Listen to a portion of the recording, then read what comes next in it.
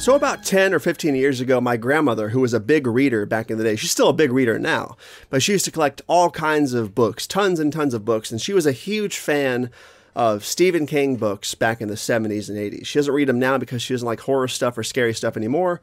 And with that said, 10 or 15 years ago, she decided to give me her old Stephen King books, at least the ones she still had left. And I believe all 6 of these are actually all original pressings of their respective books.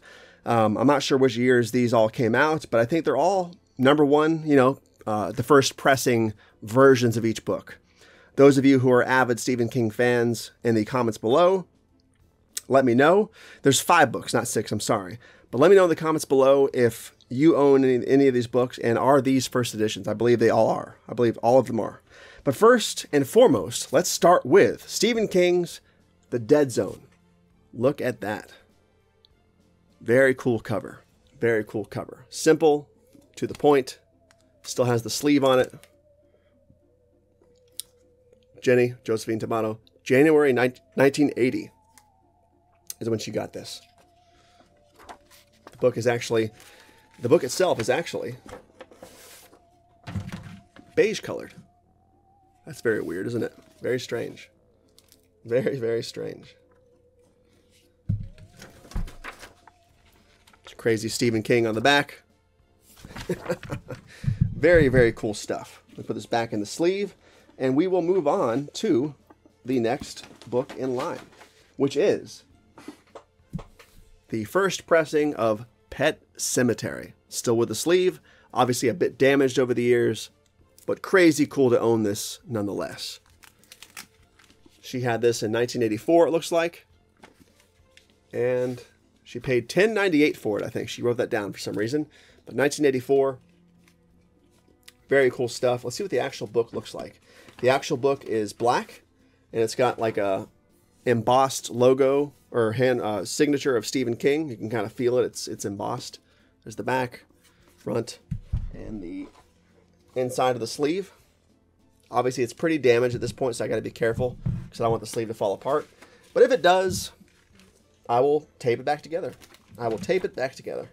But very cool to own this. They've obviously retroactively used this cover for a lot of, or at least the artwork. They have homaged the artwork a lot for newer releases of the film. Not exactly this, but very much homage now to this with a new, I think the 4K release had this artwork and so on and so forth. But very cool. Very happy to own that. Next, we have Stephen King's Firestarter. Very, very cool. Look at that cover. Look how weird that is. There's the back, same artwork, the spine, inside of that sleeve, Stephen King on the back.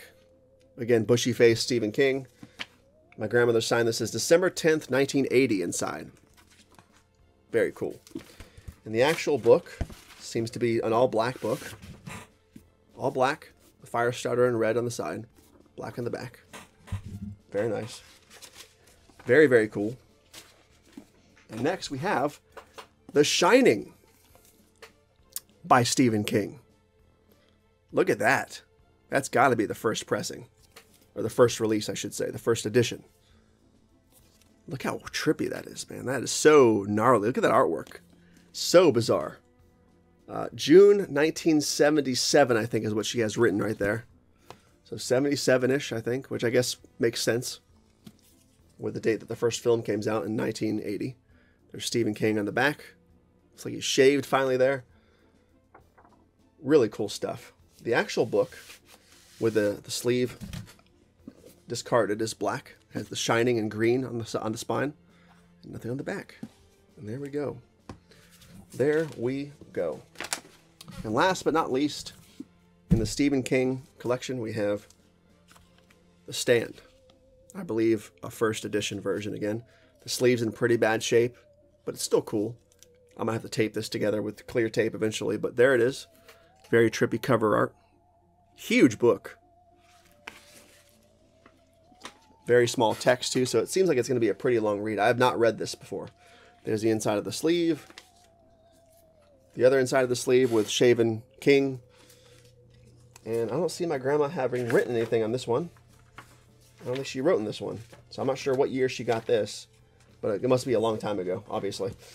Here is the book. It's like a yellow beige color with the stand on the side and the back. Matter of fact, in real time, it looks like the sleeve finally just came apart in my hand, so I'll have to tape that up later. But for now, I'll put it back together the best I can, and I will do that at a later time. And there you have it, folks. There are my 5 original print or first edition Stephen King books that I have, which I own because my grandma decided to give them to me years ago, and I still own them today and always will because they're very cool. With that said, thanks for watching, stay spooky, and I will see you guys next time.